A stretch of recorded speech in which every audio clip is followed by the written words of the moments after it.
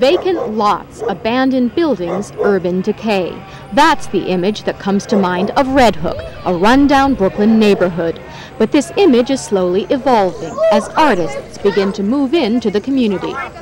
It's considered a place that most people wouldn't want to come down to. I mean, it's a frontier. Yeah, the artists will move into these neighborhoods that are kind of marginal, and then they'll kind of be popular, you know, like now this neighborhood's getting a lot of attention. New York artists, it seems, are always on the move. They settle in one neighborhood because the rents are low, but over time their colony has become chic and gentrified, so they pack up and look for a new home. This trend has brought over 60 artists to Red Hook over the past 5 years. Well, I think the artists are bringing the community back to the way it used to be. I think Red Hook is starting to get together now, you know?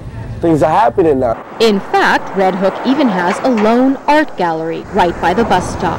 Artist Florence Neal opened the gallery 4 years ago. So far it hasn't been profitable, but she says she's in it for the long haul. I like being the lady with the only art gallery in Red Hook because it's a real opportunity. It's like a flower in the middle of a desert. Florence wants the community to become more aware and involved in art, but many of her neighbors say they've never stepped inside the gallery. I've never been in there. I just walked by. I would like to stop by one day, but I've never been in there. With a little encouragement, Edwin Fuentes and his friend Thomas Haneke ventured inside, but other neighbors are less daring. Not my type. Of art? No, the art is not my type.